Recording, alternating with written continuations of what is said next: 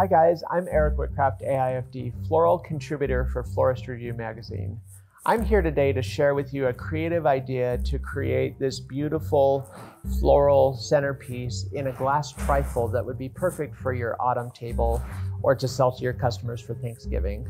I'm going to show you how we did this today. To begin this design, I started with a glass trifle. Inside of the container, I have an inner liner that's plastic.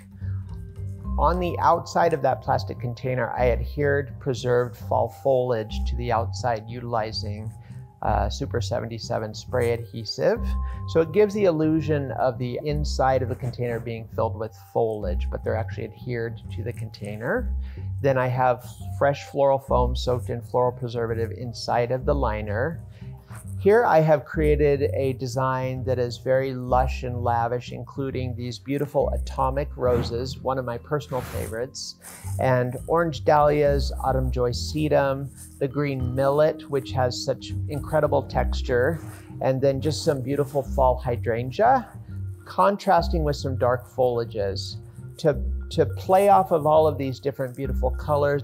And I thought, oh, this is a beautiful design, but I wanted to elevate it. As a florist, it's important to elevate your designs for your customers so they keep coming back to you for your creative inspiration and your ideas. So I've incorporated these incredible orbs that I've created out of styrofoam balls that I have adhered beautiful preserved foliage, fall foliage to, and then the bullion to add a little bit of sparkle. You can do a larger orb that will sit next to the design, so you should definitely consider creating something of this caliber for your customers and show them what you can do.